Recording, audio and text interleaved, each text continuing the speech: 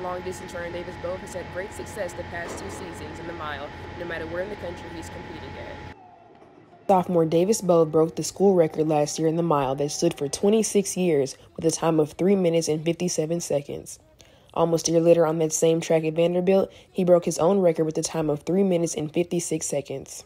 Yeah, I had that feeling like I knew I was going to do it, going into it. And I remember seeing my parents and being at home and knowing today might be the day that I've been waiting for, I don't know, 10, 15 years. Bove, growing up only 15 minutes away from Vanderbilt, he was very excited to put on a show in Nashville on behalf of the Tigers. And going back this year, I knew that, I did well at Vanderbilt last year. It was cool to set another school record on almost like my home turf. The distance runner believes that his triathlon background helped to get him to where he is at now.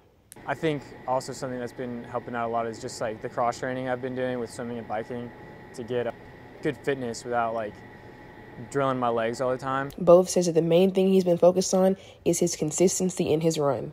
Going into those 2 weeks, I remember just every rep when we were supposed to be going fast, I would just be thinking about that last lap or whatever. And I had that 0.2 in my mind, because I was 0.2 off of it.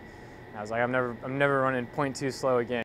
Bove has many goals set for himself in the long run, but would like to make sure he is still having fun while doing it. I love to win. I love to win, but it's just the joy I get of competing. I think that sets me apart. I've got a lot of goals, but the big one is, making an Olympic team, winning an Olympic gold. I'm just kind of along for the ride, I guess. Wherever it takes me, I'll be happy. I've already accomplished more than a lot of people would even just dream of, so not taking that for granted.